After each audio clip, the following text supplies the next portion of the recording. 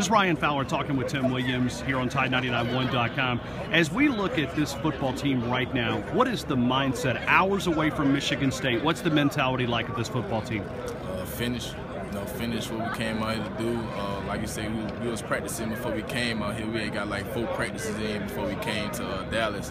So we just want to finish and just focus on execute, and not let all the outside stuff just distract us, like all the festivities at the Cotton Bowl, which is nice. We appreciate it all, but we just can't forget that we're here for on the business, the mission. What are the areas that you think you need to improve upon? I mean, you've got some of these things mastered, but what are some of those areas that maybe you need to improve upon as you go forward? Things I need to improve upon really is just the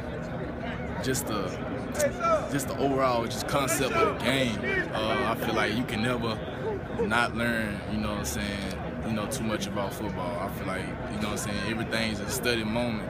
And I feel like next year, when I come back, I plan on coming back just to show people I can play first and second down, because people only see me out there on third down, which is good to get the quarterback, but I really want to be in first, second down. But, like I said, I count on the guy that's in front of me, which is Dylan Lee and Denzel Duval. Those guys was the guys that taught me a lot when I first came in, and those guys are great at what they do. You said you plan on coming back. Is that 100%? Are you close to 100%? Yeah, I'm coming back because I see all the examples in front of me, like which is Reggie Ragland. Reggie Ragland, he came back for his senior year. C.J. Mosley, a couple other guys. And, I feel like I love playing college football. I love playing it. I love it. And I feel like the moments I have here with my brothers, I feel like, I have to cherish that while I'm here. And if I have another year, I'm going to take full advantage of that year. Tim, when you look and you look at the sack numbers, let's just say that you're able to do what you're talking about, to be on the field all 3 downs and to be able to look and put up those sack numbers. What would be a goal? And I know it maybe it's something you haven't thought about, but what would be a number that you would say circle and say, I'll try to get to this number as far as number of sacks? Because in a part-time role that you've had, and I say part-time, just a limited responsibility there, you've got the quarterback quite a bit. Yeah, I would like to say 28.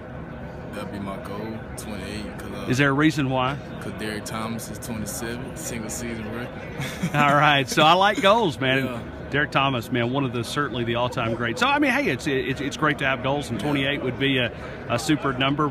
Certainly, you've got the speed to be able to get it. Let's talk about on Thursday night. How important will that be to get to Connor Cook and to be able to get him not rattled, but just to be able to get him and not allow him time in that pocket to get comfortable?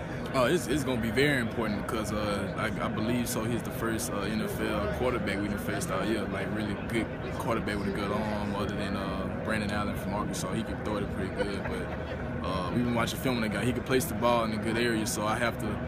We as a team, we as a defense have to confuse him a little bit, and try to manipulate our rushes and stuff like that, and get to him, make him feel uncomfortable. Ryan Fowler talking with Tim Williams here. Tim, best of luck on Thursday night. For sure, man. Thank you.